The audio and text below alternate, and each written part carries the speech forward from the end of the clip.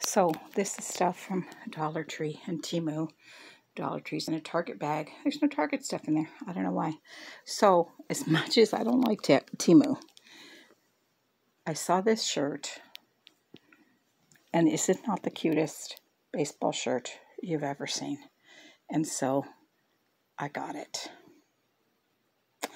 And then they had one of those sprinkler hoses, you know, the hoses that have the holes in them. I don't know what they're called. They had one. I wasn't able to find one this year, so I bought it. We'll see if it works. And then just protective cloth for ironing, because someday I'm going to sew. And because their jewelry is, you know, so cute, I did buy this little band. Kind of cute. Anyway, but the t-shirt is what I went for. It was so adorable. Okay, so from Dollar Tree, I got the mats. I'm going to use them for crafting. And I bought storage bags. I bought this one, and then they weren't big enough, so I got the extra large ones. But these are really nice, thick plastic. They work great. Now, I have not tried these room fresheners, but they say they're from Wizard, so that's a brand, right? So, I don't know. We'll see. And I got this one. So, I don't know. This is like a cinnamon one, maybe Christmassy. I don't know. We'll see how they smell. And then also from Wizard, what's this? Because I like Hawaiian smells. I'm sure it smells great. No, I haven't smelled any of them. Why would I? But I will.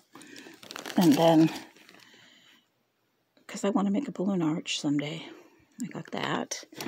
And then, oh, those are not from there. This for a project. I also got the letters, little wooden letters to glue on it. We'll see. And then what they had, and these I think are from Walmart, dog cooling collar. They had medium, and they had large. I guess this is medium and large. And I think you just put them on them, and it's supposed to keep them cool. The dog has one that you have to get wet, and I swear she sees me running with it, and she runs from me.